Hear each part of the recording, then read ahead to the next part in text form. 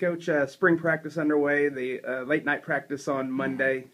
Just your general thoughts going into spring season.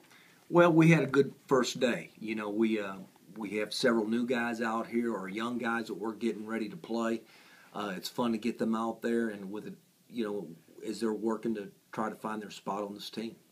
What's a first day goal in spring? What do you go into that first practice looking to accomplish? Well, we're just out there in helmets, so we're looking for guys. We're looking for their focus. We're looking for the mental part of things, where they're listening to what coaches are telling them. We're teaching them. We're doing a lot of Pascal on that first day, so we're throwing and catching.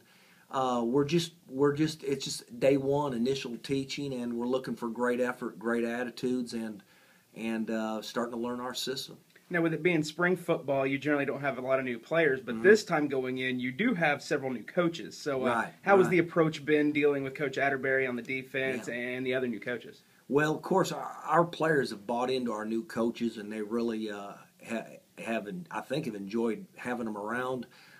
They all have a lot of enthusiasm. They bring a lot of knowledge to the table, and our players have really embraced them, and it's really gone well. What are your general expectations of the spring, just looking in at the beginning? Well, our goal is to win a conference championship, and so from day one, that's what our goal is, and we're trying to get better every day, and each individual's got to get better. We got to get better as an individual, got to get better as a group. We can never know enough.